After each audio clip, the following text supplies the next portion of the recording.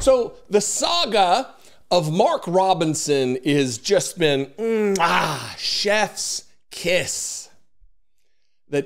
When CNN outed him with all of these accounts and connected the dots, this one username that he uses on porn sites and talking about how he loves transgender porn, and I'm not shaming his kink or whatever. You do your thing. You're not hurting anybody. I don't care what you do.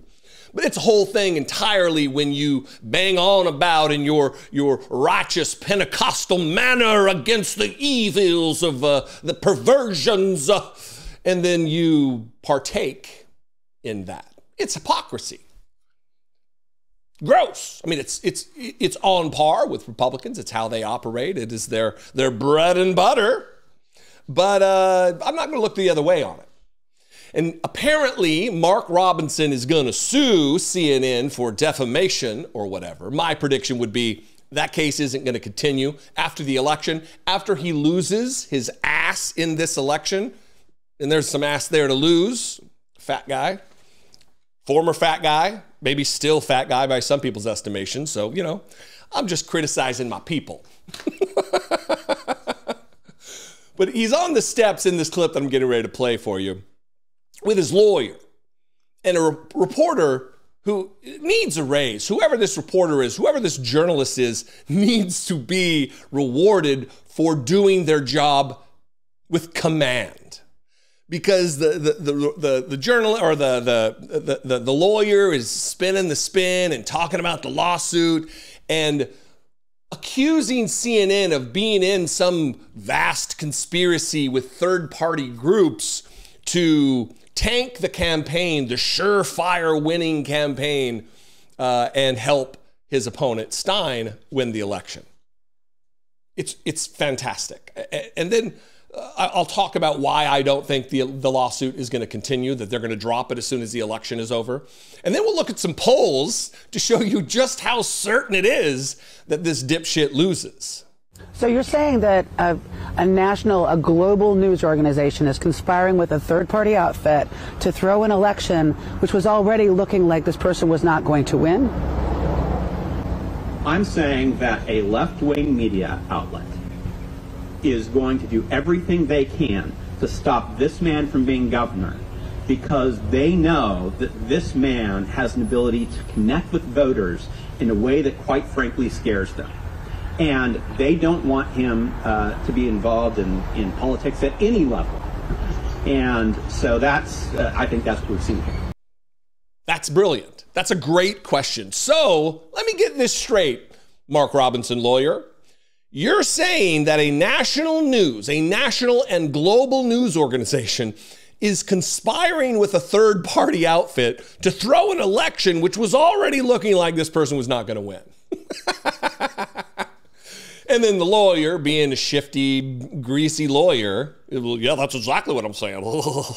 Just insane. So one, let me just give you a little detail about why I don't think the lawsuit's going to go forward, is because of discovery.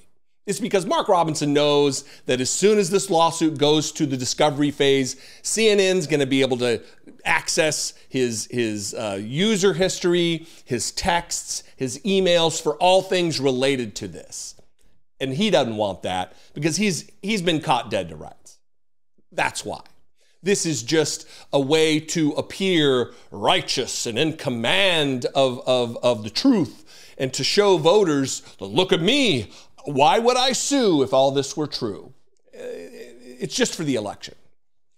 And the other reason that I think this is very funny is that Mark Robinson, if you look at this polling data, Mark Robinson has been in bad shape in this election the entire time.